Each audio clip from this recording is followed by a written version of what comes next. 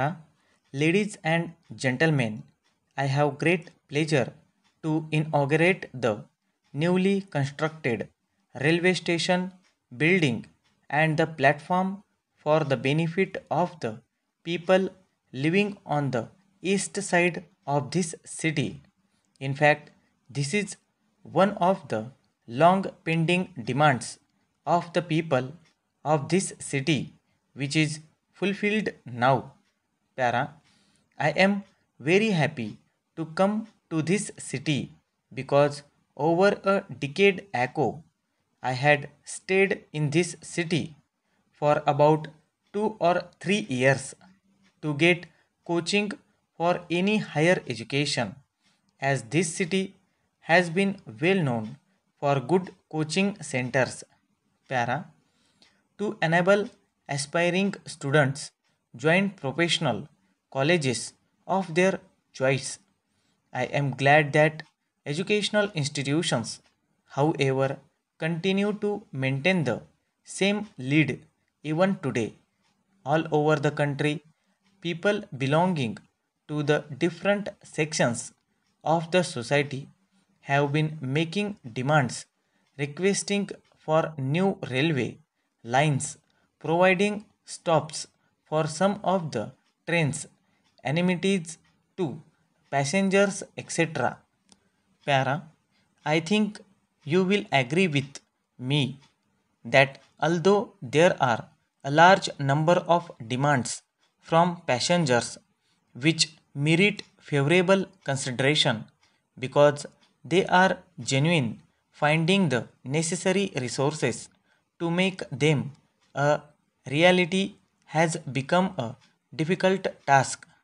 As you are aware, Indian Railways is the lifeline of moving people and the goods all over the country. It is one of the world's largest network, notwithstanding the fact that it is largely spread, connecting people in different parts of the country and moving raw materials and finished goods from places of production to places of consumption. Railways suffer problems like shortage of wagons, increasing cost of fuel, wage bill, etc.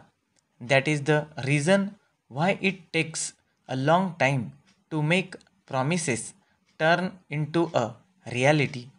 Para, as far as the new facilities that have come up at this station are concerned, the whole credit goes to the Honorable Member of Parliament representing this city. She made constant efforts to get all these benefits to the people of this city. You may be aware of the fact that the approach roads to the newly built railway station on the other side were built with financial assistance provided from the local area development fund. On this occasion, I congratulate her for making tireless efforts to realize this goal. Para, on this occasion, I would like to state that the central government, under the dynamic leadership of our Prime Minister, is very much interested to provide link between people living in backward and underdeveloped areas where there is no railway lines at all.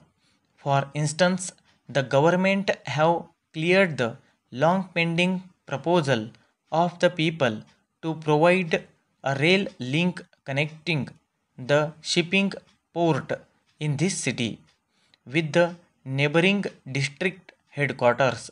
Because of this, iron ore, coal, and other raw materials can be transported up to the port in this city for exporting to other countries with lesser cost of transportation. In addition, people of the backward region who never heard the whistle of the train engine will be able to enjoy the travel by train hereafter. Para, I am glad to announce that your city will soon have direct train starting from here to the state capital. I am also happy to announce that the frequency of the local train from here to Chennai will be increased to 3 times a day. Finally, I convey my best wishes to all and declare open the new facilities